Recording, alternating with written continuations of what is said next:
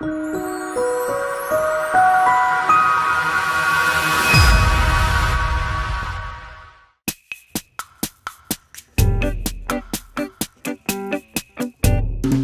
your imagination take flight and join us on a journey here at Cedar School as we celebrate reading and embark on new adventures through our story time with special guest readers.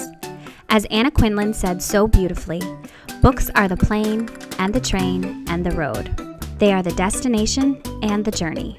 They are home. Enjoy our story.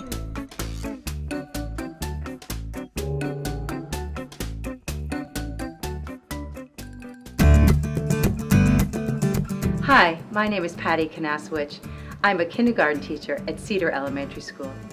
Today I'm going to be reading you a story called There Was an Old Lady Who Swallowed a Clover by Lucille Colandro, illustrated by Jared Lee.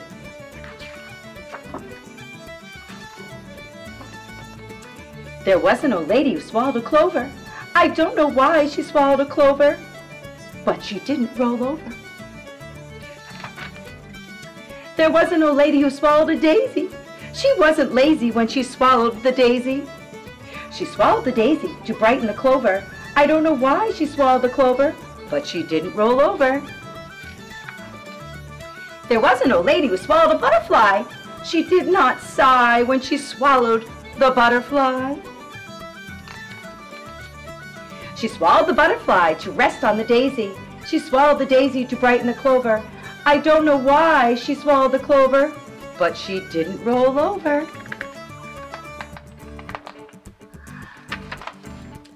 There was an old lady who swallowed a bird. It wasn't absurd when she swallowed that bird. She swallowed the bird to glide with the butterfly. She swallowed the butterfly to rest on a daisy. She swallowed the daisy to brighten the clover. I don't know why she swallowed the clover, but she didn't roll over. There was an old lady who swallowed a pot. Believe it or not, she swallowed that pot. She swallowed the pot to carry the bird. She swallowed the bird to glide with the butterfly. She swallowed the butterfly to rest on the daisy. She swallowed the daisy to brighten the clover. I don't know why she swallowed the clover, but she didn't roll over. There was an old lady who swallowed some gold. It wasn't cold, all that shiny gold.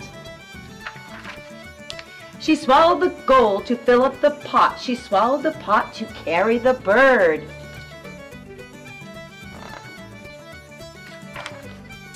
She swallowed the bird to glide with the butterfly. She swallowed the butterfly to rest on the daisy.